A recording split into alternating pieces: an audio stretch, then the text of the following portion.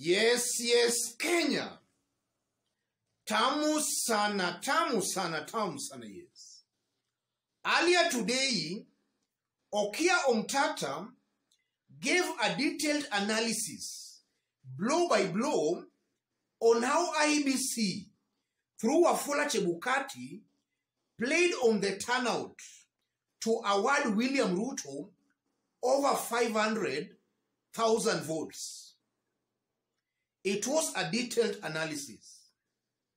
But in this video, I want us just to have a look at a bit of the analysis, for it's going to form the basis of our discussion in this video right now. Have a look at this. And you can see that he's giving us, he gives data of how the KIMS kits transmitted on 9th August at 17 hours at the close of polls. He gives that figure. On 9th August at 20:45 hours, about some 3 hours and 45 minutes, he gives his figure of 13 million. Then, most surprisingly, you have two entries. There's the entry that which gives us at 14 hours and 14:40 hours. The KIMS kits are transmitting some 23 hours later, still transmitting data. And we're saying that that data is not acceptable. So we come to the next slide. I'll just run through given the short time I have. When you got that slide, you look, they tell you at 20:45 hours, on 9th August 2022, some 13,731,215 people voted. Polling turnout recorded on 10th August is 14,239,862 ballots. And on the 10th, that is the day after the voting, and we know that it's only elders where elections were taking place. Now, when you analyze that data, you find that 508,647 ballots are added on the 10th. And you saw Land Council Willis show that the audit of the register had almost the same number of ghost voters. So you can see from that data that Mr. Sunguli presents, you are able to isolate 508,647 ghost cast votes, which are more than the difference between the two leading candidates. Yes.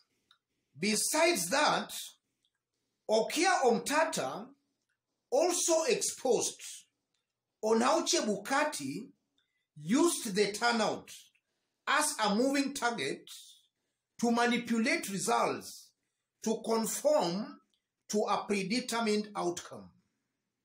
And that's how eventually he arrived on William Ruto as the winner. So in this video, I want us to dig deep. I want us to dissect all that to see what it portends for William Ruto in the ongoing petition at the Supreme Court of Kenya. Before we do that, in case you are watching us for the very first time, subscribe, give this video a like. Yes.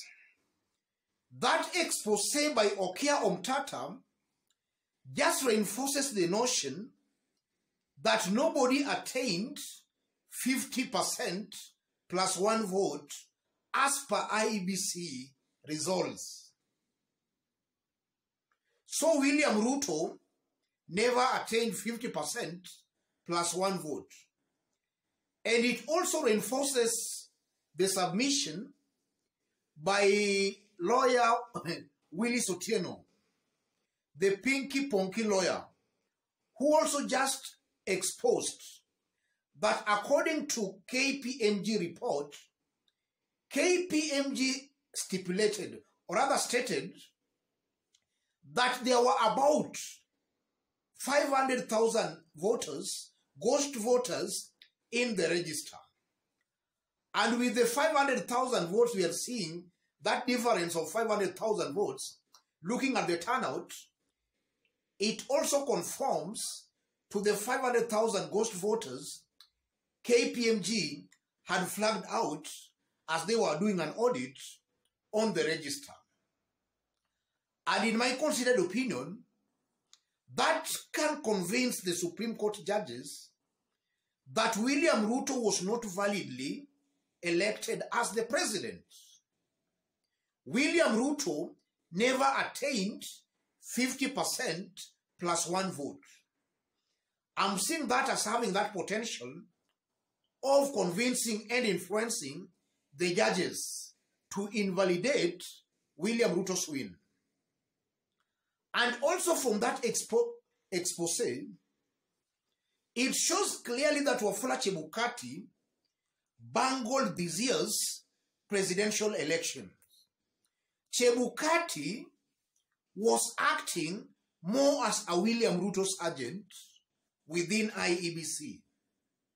Already Chebukati wanted William Ruto to be announced the winner, finally. And that's why even from other submissions that were made, Chebukati single-handedly managed the affairs of the commission. So Chebukati had a predetermined outcome with the presidential elections. And also listening to Paul Mwangi also brought a very interesting discussion in that as much as the Constitution gives Chebukati the powers to announce or rather declare the presidential election results, the Constitution does not give Chebukati that power to determine who emerges the winner. So in a nutshell, Okia Omtata just added more weight to Raila's petition that indeed William Ruto was not validly elected as the president. And also having followed the proceedings, the submissions by the petitioner's lawyers, it was very clear, ladies and gentlemen, and this is something that is beyond any reasonable, it was very clear. And I also saw Justice Smokin Wanjala making it very clear that if at all the submissions by the petitioner's lawyers are anything to go by, then it's clear Wafula Chebukati is a monster within IEBC. What Chebukati exercised more powers than actually the Constitution gave him. And in my honest opinion, just as I've been saying in this forum, this year's petition, 2022 presidential petition, in my honest opinion, is going to be very easy for the Supreme Court judges to make a determination. And I also maintain that because IEBC itself as a commission, and this is something I keep on repeating, IEBC is split. It is divided. And even on that basis alone, the results that were announced by Wafula Chebukati cannot be trusted on the basis that the commission, a majority of the commissioners, have disowned those results. Let me leave it there, ladies and gentlemen. In case you are watching us for the very first time, just as I did indicate when we were starting, subscribe, give this video a like. And to our fans and subscribers here, I'm very much humbled, very grateful for the kind of support you are giving me here. God bless you, God bless Kenya. To any other person, I've pinned my number on the comment section. In case you want to have a chat with me or to support the channel,